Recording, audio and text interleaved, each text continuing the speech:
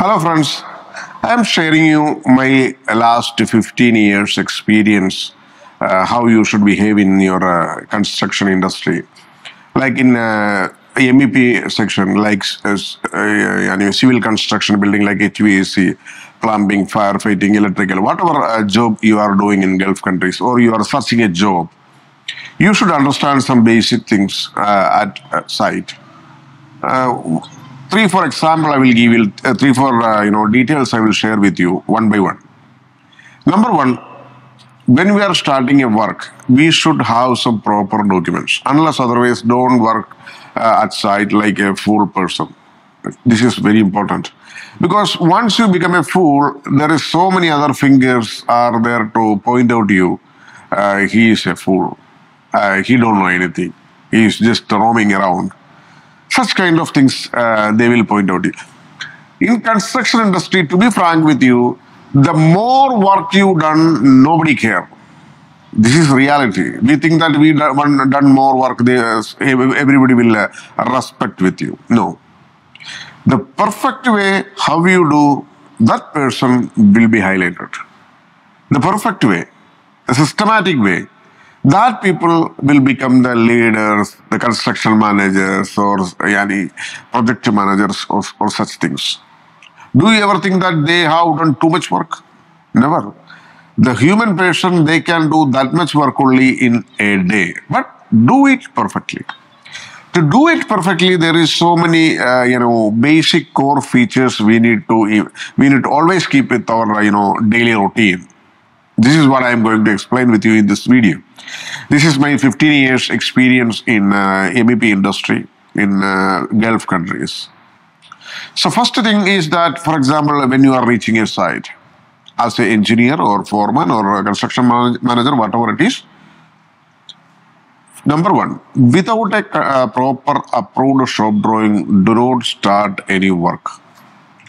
If you start any work for emergency or somebody pressurizing you, we need this work very urgently. But if you do such works, your company, the person you hired you for a job, they will start shouting you. Because, for example, you done a work as per your senior person or somebody, and the shop drawing is approved in some other way. Maybe the deck size is different, maybe the cable tray size is different. Again, you want to go to dismantle this project and dismantle this installation, and again you need to refix. So who is the person who made the mistake? You make the mistake. A reason? You do the work without approved shop drawing. There are so many things there, such kind of mistakes what we are doing at site. And the person who instructed you, they will, change their, voice. I'd never say like that. And the management, they will shout to you, how you wasted my labor, you wasted my money, something like that. So many things. So, even whoever is instructing you too much, even your construction manager or project manager, without shop drawing, do not do any work. If they are forcefully saying something, tell them, give me the drawing and you sign it. This, you have a right to ask the signature from your senior person. If your consultant is asking you, do like this, do like this, do like this. Okay, no problem, sir, I will do it. Give me in signature. Give me in writing. Make it this one documentedly. Otherwise, you will be in trouble. Shop drawing, approved shop drawing from consultant is very important in construction industry. Is not very important, very, very important. This is first stage number one. Second stage, if you are installing any unapproved materials, again, you will be fired. How you can control this one? If you are a supervisor or a site engineer or something like that, you can ask your senior person simply, give me the approved material list. There is a separate documentation is there for material approval.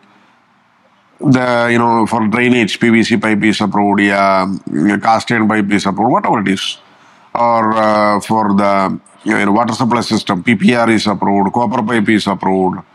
Or what is the thickness, what is the class of the pipe. These all things is based on the material approval list. Even the material approved list, you cannot do direct installation. While reach these products, this approved materials to site, the consultant person, they will do the site material inspection. After site material inspection only you can do installation. This is important in Gulf countries. Unless otherwise, don't install anything if somebody is pressurizing you. For example, some other equipments they bring to, okay, go and install in the third floor. Ask them, sir, where is approval? Where is material approval? Where is site approval? There should be a path. Follow that path. Don't try to overjump. If you try to, show your smartness at site, you yourself will be in trouble. There is so many. If you do any mistake, there is so many fingers are there to point out. Why you like that? Why you done like that? Now you are the person who done the mistake. Something like that. So this is the thing you should follow while do the material installation. The material installation, there is some the starting also I will tell you how they are selecting the material. That also you should understand briefly. I will explain to you. For example, the site, how it is starting. There is a BOQ. There is a project specification. Based on BOQ and based on project specification. This is the first document which is issuing by the client, and IFC drawing issued for construction. This issued for construction drawing. This three document basically is giving by, and there is some building permit and other things they will give, that is another things. IFC drawing issued for construction drawing, the project specification, and the BOQ. The approved BOQ. The BOQ they will give, we will fill the BOQ and this will be the total cost, and if they will return back, they will approve it. Everything they will give as a bundle with one letter. You can start your project like that. So this is the basic documentation we are getting from the client. There is a consultant is there. The consultant, they will hand over to us these documents. Based on these documents, the subcontractor who is there, who is the main contractor or subcontractor, they will make the material submittal. Okay, based on in the project specification, it is clearly mentioned for the drainage pipe, you can use class 6 or class 10 pipe or something like that, and PVC pipe or HDP, something like that. There is by return you will get it. So based on that reference, you will call the suppliers. See, this is the specification I have. I need this much of quantity. So give me your material submittal. In the material submittal, there are so many things there. So many things is there. Like first of all, the index page, cover page, everything, and there is company specification. And the manufacturer, for example, the PVC pipe company, the manufacturer specification. If there is a dealer, there is a dealer profile. The company profile, not company specification, company profile. And there is catalogs they will attach. And the selected material they will highlight. And the selected material, there is a separate pages there. These are the materials we selected. And there is a complaint statement as per the BOQ and specification, what is the complaints and what we are giving.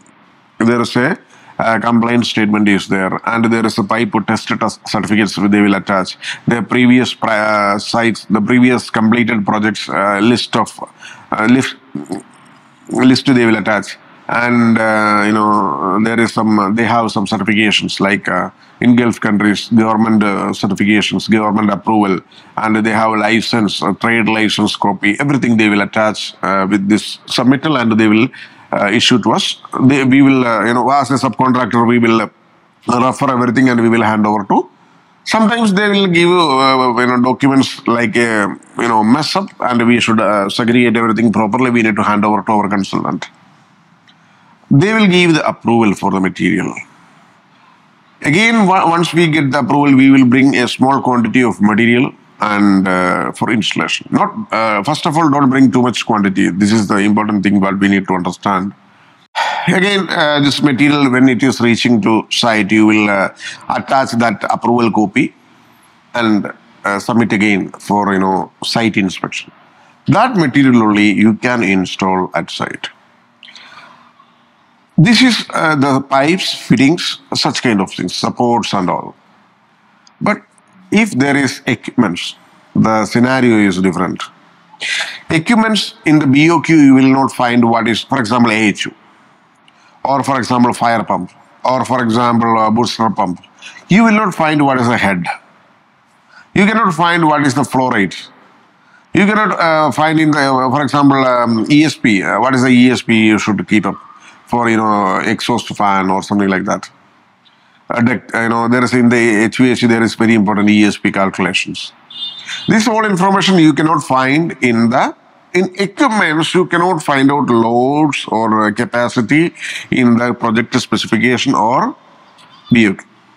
There is a rough idea they will be there, but you will not get a clarifications. These all things you should calculate and you should submit it for approval. For example, equipment submission is a major part in this construction industry. Each and every equipment you should make prepare the documentation. For example, AHU, you should measure it. What is the friction loss? What is the airflow? How many liters per second? Each area we should get, measure it, and cooling load calculation we will take it. So these all things we should consider, and these all things it will be attached with this. Of course, you should need a proper support from this manufacturers like AHU, exhaust fan. As a site engineer, you cannot prepare any material submittal for equipments, to be frank with you. You should need any manufacturer support for this kind of things. And whenever this kind of equipments, bring the manufacturer in front of you to get it approved. Don't try to become more smart in this case.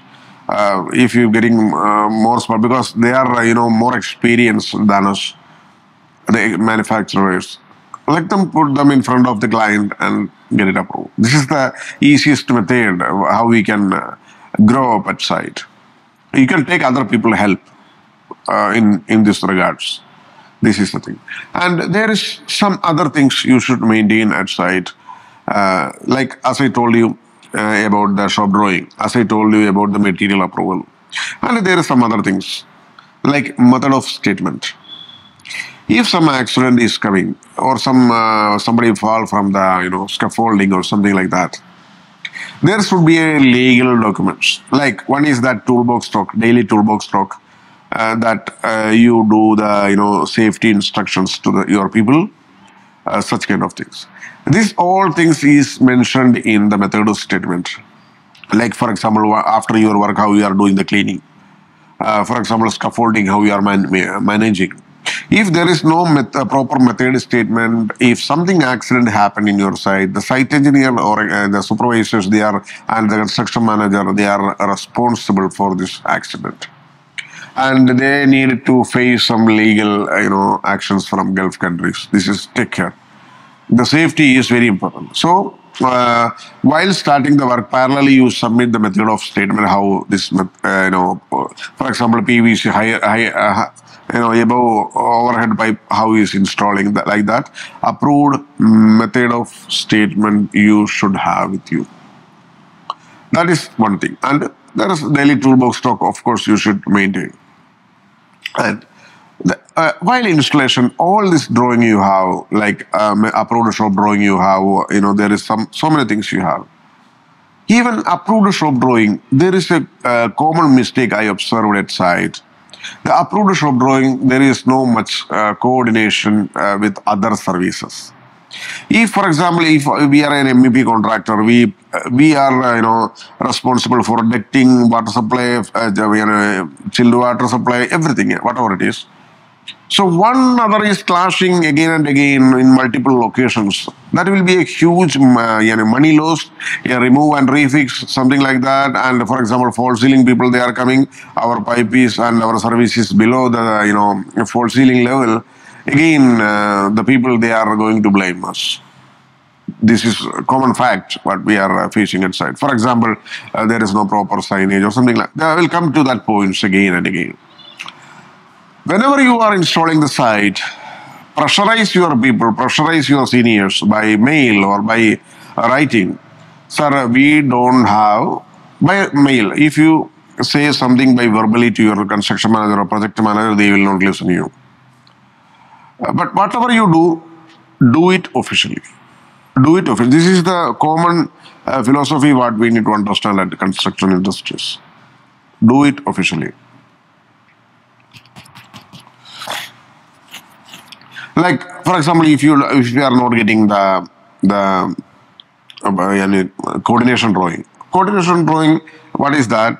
Once you get all the shop drawing approval, all this multiple services you will combine with one drawing, including false ceiling drawing, and there is structural drawing. You should compare everything, then you will get an output. So you can understand there which are the services clashing each other. This is what you are going to get. So once you get this coordination drawing approval, you will be very safe.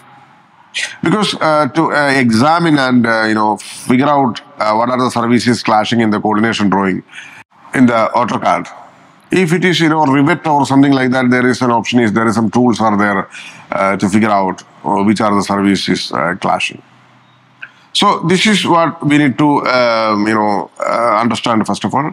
If the service is below the ceiling or it is clashing where somewhere, if we are taking in the slope, whether it will reach the end point or something like that. If there is a duct is passing, whether it will clash or no. In such area, you can stop that particular area work or maybe something like that. If it is an electrical work, you can maybe the cable tray work you are fixing, you can maybe make it a jump or something like that. You can make it. In the drainage system is very difficult because there is a drainage system, there is a slope. So consider this all services while installing at site. That's very important. So once you install the service, parallelly take inspection, ITR, whatever it is, installation inspection. Installation inspection is very important. Once you done the installation inspection only, you will get the payment from the client. This is one important. And in brief, all these things, if you install any wrong material at site and the client is say, okay, remove it, refix it. So you'll lose the money. If you install the any pipes or fittings at site without approved shop drawing and the client is change it, you will lose the money. If you bring any equipments without approved material submittal, you will lose the money. And if you install any services without coordination with other services, again we need to remove and refix, you will lose the money. So these all things consider. And in the site, the person who is become more more famous or more technically good means the person who is following all this all this philosophy at site. This is very important. For example, if you are not following these rules and regulations, whatever you job do morning till evening and you made 3 or 2 or 1 foolish mistake at site, all people will, oh, that man, I'm mad with him. This is what they are going to say you. Really, this is what they are going. In front of you, they will not say you, but in the back end, there is some other talks are there, because in construction industry, there is too much time, for these managers and all, what is going on. So take care about these things. Your friends also will not support you sometimes. This kind of issues is happening. Your high-level management is standing and your friend is staying, they will blame you. All together they will blame you. He made this mistake. But they will forget everything, whatever you made good. This is what you need to understand, first of all, before going to construction industry. So do you have any doubts or clarifications or something like that for related to MEP? You can comment on me. I will make on video. And thank you so much for watching this video. Thank you. Bye-bye.